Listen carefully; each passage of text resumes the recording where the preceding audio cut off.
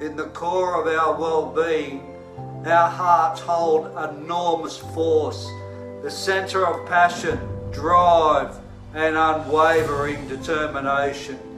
It's the reservoir of our best self, the heartbeat of our godlike spirit.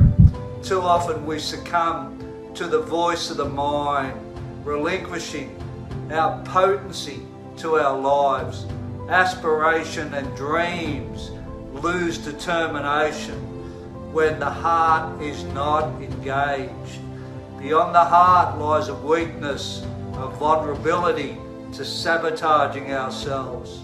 But when concentrating on living in the heart, where passion and determination resides, giving up is inconceivable.